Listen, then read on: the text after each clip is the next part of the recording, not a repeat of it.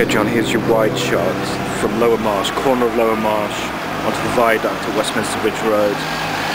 Coming across, and there we can see Upper Marsh, which is basically a tunnel going down the side.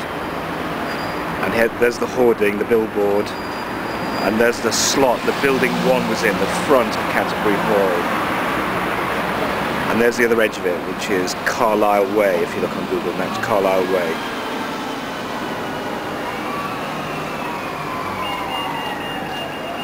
Carlisle Way, corner of Carlisle Way, down there, entrance, all the space here that's free, that was the building, and these things here, these tunnels, I think that's the main one, they were inside the building, and the front of the building was either on this edge of the road here, Westminster Bridge Road,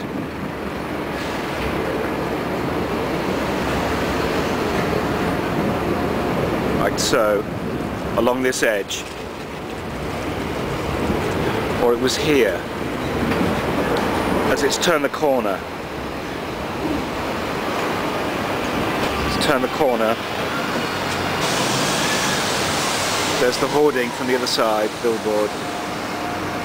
There's the viaduct. And here's the join. Here, down Upper Marsh, which an Upper Marsh is basically just the tunnel. There it is, and this is how it stands in relation to the main road. Lower Marsh.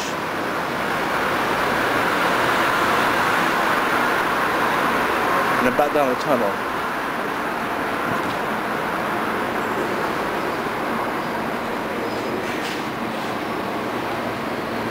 There it is again. There's where possibly the entrance was. I still can't work out whether it was on that angle there or on the actual Westminster Bridge Road. The address though of the theatre I think was Upper Marsh, and Upper Marsh goes down here. This is all the side of the theatre. Tunnels would go underneath the viaduct, which is what I mean, maybe I confused you before, made you think the viaduct that we went through was actually the main road. And here's a kind of join where there's new brick. Okay. And this comes down and there's a join here where the old viaduct, new viaduct, even newer viaduct, which is to do with the Eurostar. Now, I don't know where the end of the property was at the rear for Canterbury Hall. We're heading down to, I think, where Royal Street will be on the map, and you'll eventually see the car park where the theatre was, and you'll find that I just don't know how far back it went. Okay, so it comes, there we are, the back of the viaduct. It was in here. And right over the other side, can't see it, but Carlisle Way forming the other boundary.